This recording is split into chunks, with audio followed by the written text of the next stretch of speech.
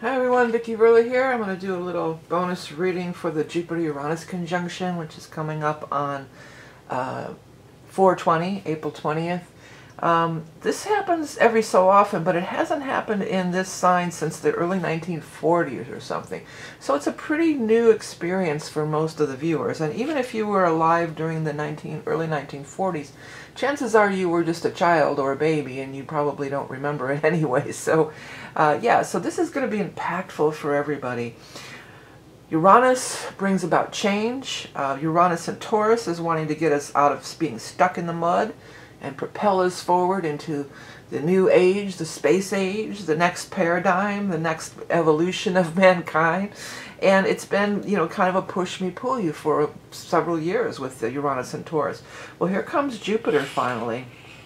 Jupiter comes along, and Jupiter's going to expand everything it touches. So it's going to bring big stuff. It's going to expand that Uranian energy. It could also expand the Taurian energy too to some extent, but at this moment, and this is impactful. I mean, it's already in orb at the time we're doing this reading. I mean, it's going to be in orb for a good month or something. So, you know, there is this element of, yes, this is impactful. This is the moment where we break out, break free of whatever's been really heavy, holding us down in our lives. And it's very powerful. And Jupiter also is the planet of luck. And Uranus is the planet of unexpected changes. So let's go through, I'm going to go through sign by sign. We're going to start with the sign of Aries. And we're going to look at it. Now, this is going to be happening in your second house if you're Aries rising, okay? So second house is money, possessions. There could be some major breakthrough in that area. Maybe you could get a raise. Maybe in some cases, things could be big change-ups, you know. It could be set free whether you want to be set free or not. That's another thing with the Uranian energy. So some of you, maybe the job that you had is ending. But know that this is going to be some kind of big blessing and that something even bigger and better is coming forward afterwards. So let's go ahead. I'm going to pull 2 cards for each sign. Let's get 2 cards for Aries. We've got the 3 of Rods. Your ships are coming in. And the Magician, you know, so that's you all day long. Aries, you're the first sign of the zodiac. You're that independent go-getter, you know, going after what you want. And this is you getting what you want. I mean, we're coming out of all your eclipse season. The eclipse is like a week before or so, 2 weeks, not even.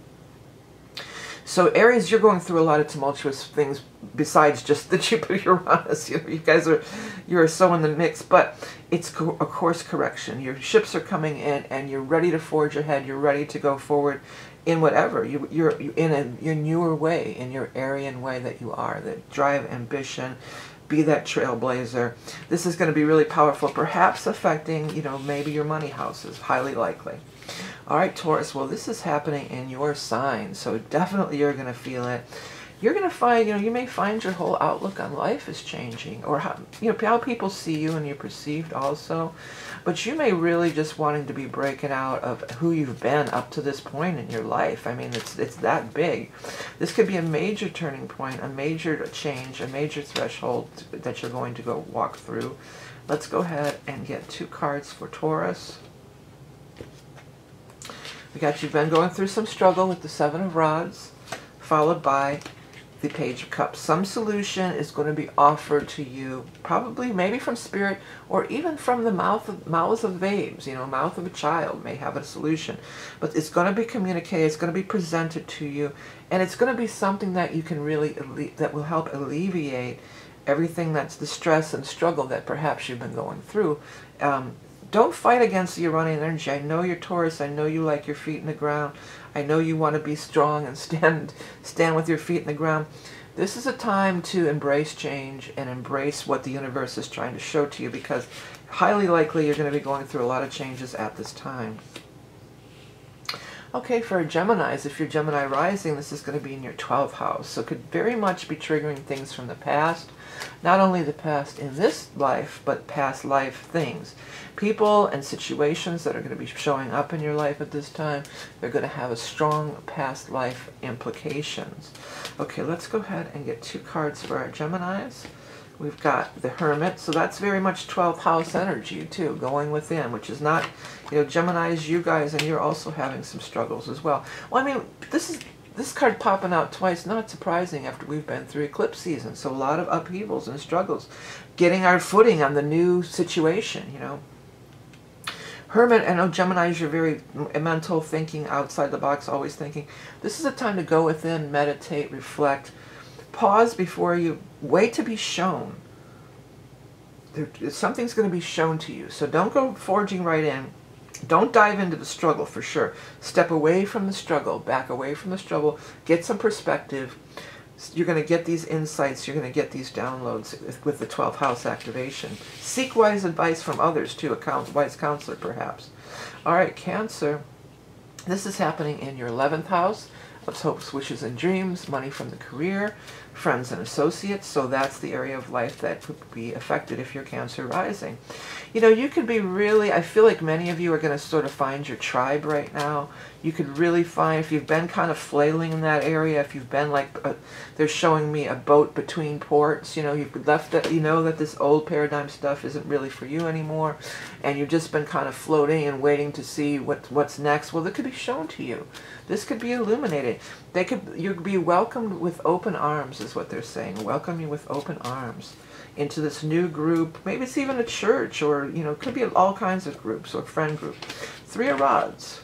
Somebody else had that. And the World. Wow.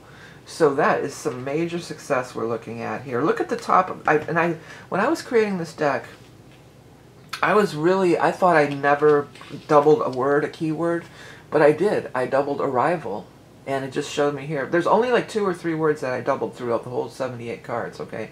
And arrival is one of them. Arrival, arrival. So I guess you're going to be arriving, Cancer, right? I guess we could, it's safe to assume that Cancers are going to be arriving. And it's interesting, the vision they gave me of you on the ship. So maybe you're even going to be traveling. The World can indicate travel.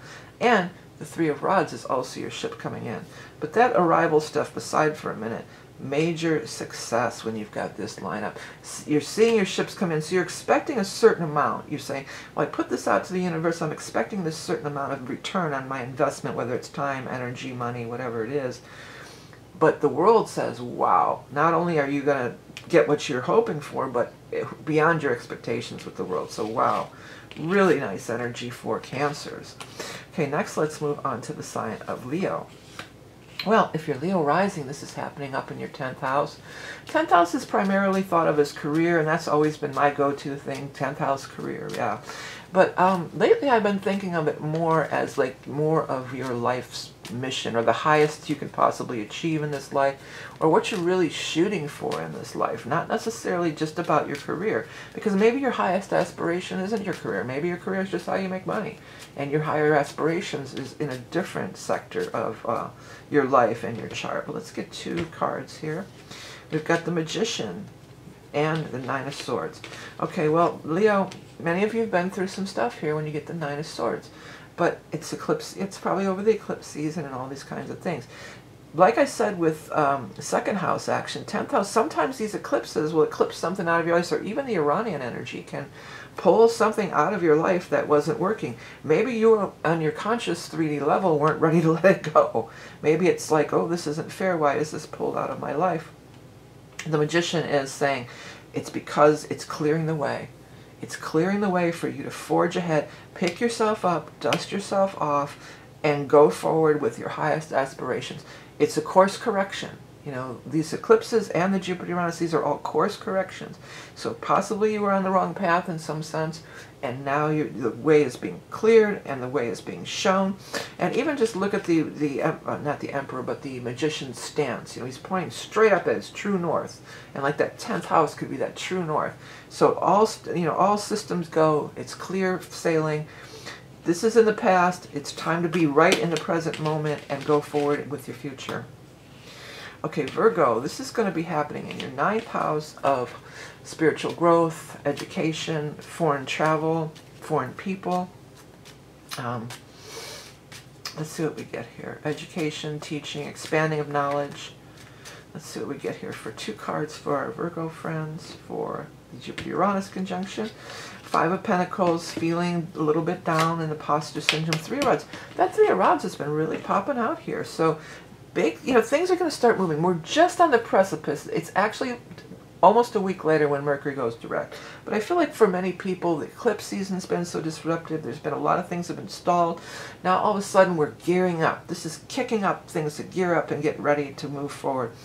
You know, you've been in this Five of Pentacles, and this is like feeling not well enough. I mean, we had that whole eclipse with the Chiron. This card reminds me a lot of the Chiron, like feeling not worthy, feeling less than, imposter syndrome, all that sort of stuff. Maybe you worked really, I mean, Virgos, you're always working hard on something too. Maybe you were really working hard on something. Now all of a sudden, it's like, oh, this just seems like I'm beating a dead horse. Nothing's ever going to happen. And then bam, all of a sudden, this Jupiter, Uranus, you know, your ships are coming in. You see the on the horizon. You see the success. You see the reward after all your hard work. So again, very positive energy for Virgos as well. All right, Libras, well, you know, you've come off the heels of the eclipse in your sign, and you've been really through the ringer quite a bit too. There's been a lot of upheaval and change, you know, in your lives as well. This is happening in your 8th house of death, taxes, sexuality, money from a partnership. I tend to think of 8th house more of as a, you know, a financial house, you know, because it's that's 7 from the 2nd, you know, the 2nd house of money. But it rules over all these things. You could be freed from some kind of big financial burden, or maybe if you've been struggling financially, because this is investors and money from other people's money. Maybe somebody could come in and offer you some assistance, some kind of a grant or a program, or maybe they want to be a backer or a supporter of yours or in some way. So it'd be a good time to like do things like fundraising and things like that. First card out, Queen of Cups, water sign energy. Second card out is the Ace of Rods, planting those seeds that are going to bloom and grow into new beginnings. Well, we're looking at water sign energy. So water signs are the Scorpios, the Cancers, and the Pisces. So this could be somebody that you are involved with as far as this goes. Some kind of, you're going to plant the seeds with this person that's going to blossom and grow into more and flourish. I'm hearing flourish. Water it. If you water the seeds that you've planted, and by water, give it attention, you know, nurture it, give it attention, you're going to see exponential growth. That's what the guides are coming through with. So could be financial, but there's also maybe a big emotional component when you get the Queen of Cups in here. Okay. Next, let's move on to the sign of Scorpio. Well, Scorpio, this is happening in your 7th house of partnerships. So if you're single and looking, you could absolutely meet somebody. Some of you with the Uranian energy, you may be letting go of a relationship. I mean, that's a distinct possibility if you're Scorpio rising. Even if it ended a while ago, maybe you're finally just really letting go of it energetically or emotionally yourself. But it's only to welcome in the Jupiter energy, something bigger and better coming your way. Through other people, though, strongly attached to other people, whether or not it's your romantic partner or not, there's a strong emphasis on the partnership of this aspect here. Okay, we've got the King of Cups. That would be your energy, most likely. Could be another water sign. Ooh, and the Queen of Cups. Look at that. Well, talking about 7th house, talking about romantic relationships, well, the Cups energy, astrology aside, the Cups energy is the loving cups. The cups are the same as the hearts in the regular playing cards, okay?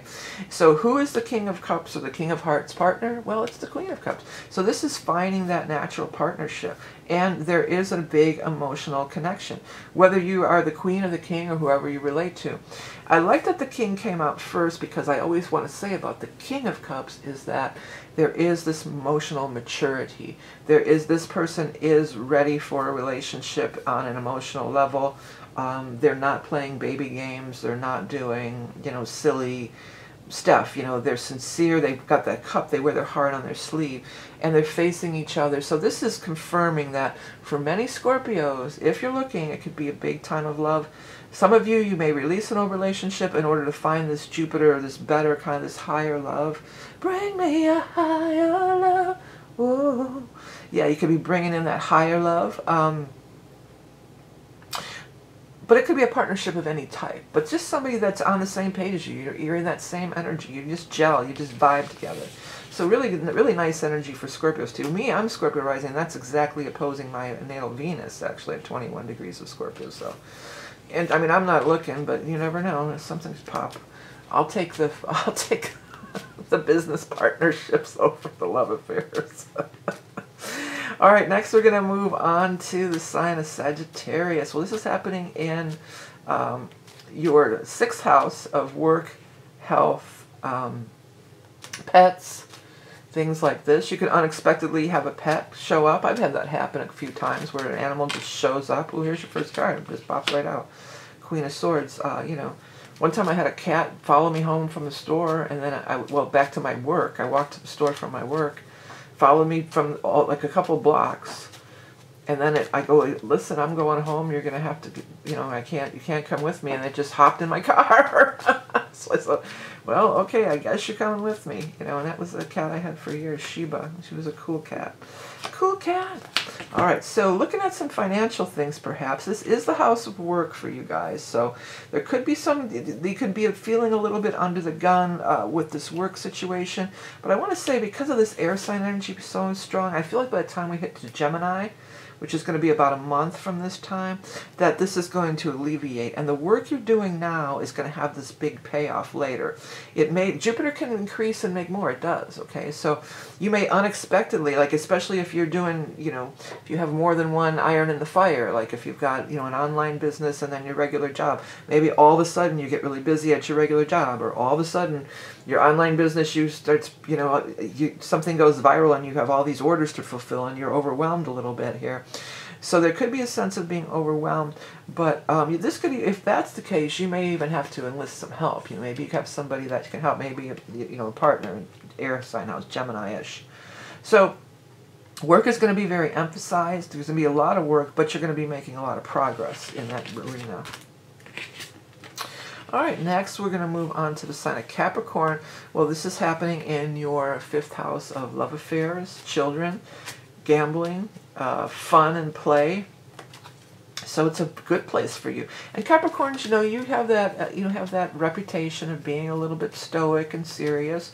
So this is a time to really kind of allow for the play, for the lightness of energy. Go out and do something fun, or just, you know, I made this affirmation recently. It's like, I really want to start enjoying my life. You know, I really want to start having some fun in my life, because it seems like it's been a lot of burdensome. Well, I'm Capricorn sun too, and for Capricorns, we've had this Pluto in our sign. You know, it's just like we carry that heavy load anyway. Capricorns carry that heavy load. You know, that's their thing. So this is a time to say, you know, maybe make that affirmation for yourself. I'd like to start enjoying my life a little more. I want to have some fun in my life. Whatever happened to laughter? Does anybody remember laughter? Most of you will get that reference, I think. Zeppelin. Is it Song, or is that Stairway to Heaven? It's off Song Remains the same album. It might be off of Stairway to Heaven. But does anybody remember laughter? Well, talk about what I was just saying. This heaviness, and this is actually your card, Capricorn, the devil in the traditional, you know, major arcana. This represents you. But it is being in bondage, carrying that heavy load. Death is just the death of that, you know. Death of that. Let's move on to something new. We can drop some of this heaviness. When I see this death card too, I want to say later in the month, I think it's the 23rd, yeah, it's a few days later, we're going to have a Scorpio full moon. So this card is your card in the major arcana. This is Capricorn's card, and this is Scorpio's card. So we might be talking about this Scorpio, yeah, it's the 23rd. We might be talking about this Scorpio full moon that's going to allow or maybe you'll have some illumination about where you can make some changes in your life. And if you're Capricorn rising, let's see, that Scorpio full moon is going to be in your 11th house of friends and associates. So, you know, have a little fun. You don't always have to be chained to your workload all the time, Capricorn. Cut loose a little, have a little fun. Cleanse out your aura, you know, not with all the stress. Get that aura lightened, you know, clear the aura, okay? Clear that aura, Capricorn. All right, Aquarius. All right, Aquarius, well, this is happening down in your 4th house of home, family, foundations. Of course, the standard, you know, thing could be maybe some of you are going to be moving. If you've been wanting to move or make changes around your home environment, this could definitely be happening, or a great time to do so. The other thing that the fourth house rules, though, is our upbringing. It's our early imprinting. And many of us, you know, everybody's parents did the best they can, but, you know, we all make mistakes, and everybody, it's part of their job, you know, karmically. You incarnate into these families with this dysfunction that needs to be worked out or healed or whatever. And that could be some of the focus of this. You know, it can really come to the forefront with the Jupiter, but with the Uranian energy, you could be freed from it. You could be freed from it. You could take that higher path. You could see it from a higher perspective, like, oh yeah, my parents were doing the best they could. Maybe they weren't equipped to handle. It's hard, you know. Incarnations can be heavy and hard. It's, you know, when we're on the other side looking in, it's like, oh yeah, I'll take that. Put some of that on my plate. Sure, this, that, trauma. Oh yeah, that'll be fun. I can handle that. You get down here, it's like, what? But the other thing is, with you, you've got the Pluto going through your house, so you are going through major transformation. The third thing with you is Uranus is your ruling planet. So you're all about that anyway. You're all about being released and freed from these heavy, burdensome things. Okay, let's go ahead and get 2 cards. For Aquarius, we've got the 4 of Swords and the 3 of Pentacles. So maybe you've been resting, but now you're going to start, some of you may be actually remodeling or rebuilding a home or doing something like that. You know, there could be that kind of thing going on. But in a way, it's more like you're rebuilding your life from the ground up, and that's that 4th house foundation too. Some of you may be going back to school. Maybe it's been a while. Some of you, maybe it's been a while since you've done a certain kind of job or work, or even used a certain software. What did I dive into recently, and I haven't used it in ages? Oh, Illustrator. And I used to know Illustrator like the back of my hand, and I've been using more Procreate, but I had to go into Illustrator, and I was like, oh, how do I do that again? You know, I used to be able to, without thinking, but I had to kind of, you know, look a few things up and remember how to do it. You know, it could be like that, because it's been a while. You know, maybe it's been a while since you've done this particular skill set, you know, and you might have to dust it off and brush up on it. But you're definitely building something, and that's also the message of the 4th house, too. All right, Pisces, well, this is not eclipse. I'm trying to say eclipse, and I'm trying to say Jupiter-Uranus conjunction. It's happening in your 3rd house of communication. So communication, short-distance travel, siblings, neighborhood, these types of things. Messaging communication is big, though. So, I mean, the Mercury's been retrograding all month, but that's getting ready to go direct, too, within a week, on the 25th, less than a week away from this point. So 5 days later, it'll go direct. But, you know, this could be very much insightful. One of the things I'm picking up for you guys, Pisces, is that this could be your words matter and your thoughts matter, because those are all the realm of the 3rd house. If you're thinking, whatever you're thinking, catch yourself. What are you saying? You know, people like to use sarcasm, and I was always, you know, thought sarcasm was funny, but sarcasm is really, you know, you're kind of manifesting what you don't want. Oh, wouldn't you know it? Doesn't that always happen to me? Well, naturally, my one friend used to always say, well, naturally. Well, naturally, I got stuck in the traffic jam, or naturally, the whole thing fell apart. She used to always say that, and I remember telling her, I go, don't say naturally before bad things, you know, and say, you know, naturally, I breezed right through traffic, because that's what's natural, you know. But so watch that tendency. We all do it, and it's in the vernacular. It's in the collective vernacular. We all do that stuff. So just be aware of that, and beware of, you know what I've been doing lately, and I'm just going to do a whole video on it. I'm calling it the magic eraser. If I'm replaying some scenario in my head over and over again, something negative or something that got in my craw, you know, I take my magic eraser and I go like this, and I just erase it out of my mind's eye. And then every time I catch myself doing that, I mean, you can also just change your focus to something positive. That's another, you know, find something to admire or say that's beautiful or good. But that magic eraser thing, that's been working really good for me, to just like make it stop, you know. Stop thinking about that. Stop visualizing that scenario. Stop going to those same old patterns, those grooves in the record that are bringing up this negative stuff that you don't want to be working with. You want to be freed of that stuff. You want to take a new approach, a higher dimensional, you know, new paradigm stuff, right?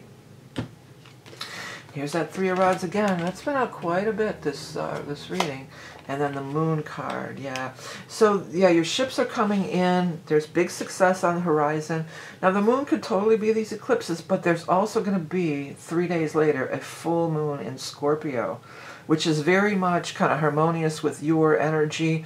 And that would be your 9th house too, the full moon in Scorpio. So that's a place where you really can get these spiritual insights, these spiritual downloads about. And third house, well, 6th house to some degree, but I think of third house too as like your everyday routines too. Things you just do, automatic pilot, you know.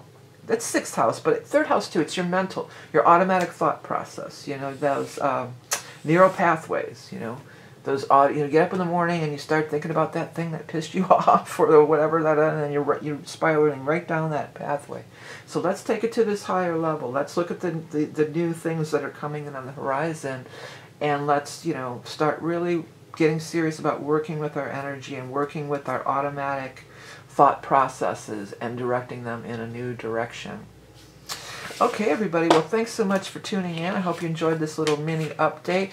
This is very similar to what I do every week on the Patreon page, but I use the astrology calendar. We go through all the aspects for the week, and then I go through and I pull 2 cards for each sign, just like I just did. So if you like this kind of reading, you may want to check out Patreon. You get the whole month's readings for $5.55 a month, and you get a reading every week for all 12 signs. Similar to this, but, you know, not exactly like this. But if you like it, check it out. All right, I hope that you all are going to utilize this powerful energy. It's pretty much, you know, it's pretty much like a once-in-a-lifetime energy. I don't know. I think it's going to happen again. But it's going to be a long time. It might be like 80 years from now. So those of us who are, you know, over 50, I don't know, we probably aren't going to be alive in 80 years. Who knows? But, you know, some people would be, especially with the advancing, you know, how our lifespan is advancing and everything, you know, our life expectancy, I mean, is advancing. So, you know, some people born today, I'm sure many people born in you know, now in the, like the 2020s or the 2010s or the 2000s even, I feel like you guys totally could live to be over 100. So yeah, maybe you'll see it again, but I mean, you will be, you know, 100 years old or something. So I mean, I don't know how much you'll enjoy it, but never, you know, you never know. I remember when I was young doing readings at the fair, I remember people, I open up the ephemeris and see, like, oh, they're having their 2nd Saturn return. And I would think that I was such a little shit, you know, looking back, I was like, you little shit. I was like, why are they even bothering to get a reading? Their life is over. And now here I am, you know, I've passed my 2nd Saturn return, and I'd like to think my life's not over. You know, I still have plans, desires, and visions, you know. You know, you're still the same inside, no matter what age, you know, you're at. So, who knows, maybe at 100 you guys are still going to be rocking, you know, and then you look back and say, yeah, I remember 2024. That Jupiter Uranus. All right, everybody. Anyways, thanks so much for tuning in. I hope you have a great transit. This is a big time. Let's get focused on our energy. Let's focus on what we want to create rather than let the universe have its way with us. Let's harness the energy and use it for our highest good, okay? Thanks, everybody, for tuning in. Remember, your love and beauty incarnate. If you want to get a reading from me, oh, I forgot to break out my thing. You're looking at vickieverlie.com. Don't be fooled by imposters. I'd love it if you hit that like and subscribe. Go to my website for more information about readings and the different things that I offer. Okay, have a great one. Later.